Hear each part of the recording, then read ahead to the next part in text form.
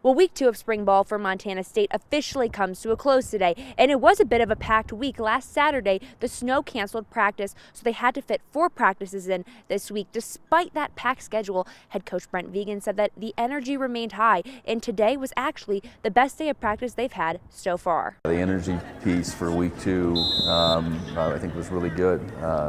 In fact, I think today was, if I had to categorize our first 6 practices, today was our best. Maybe it was because the sun was shining a little bit when we got out there. As far as our progress goes, consecutive days now and in full pads, doing a little bit of tackling.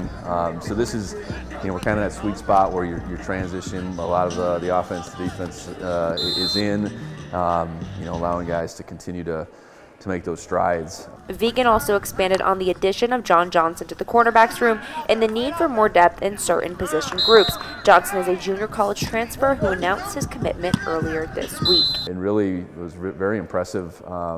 His film was very impressive, just who he is as a person. I think a large part is his ability, but then, the program, the high school program he comes from, is one that, he's got a great foundation. So getting multiple corners was something that we wanted to do in this class. Montana State was simultaneously hosting a coaches clinic that saw much success and turnout from across the state.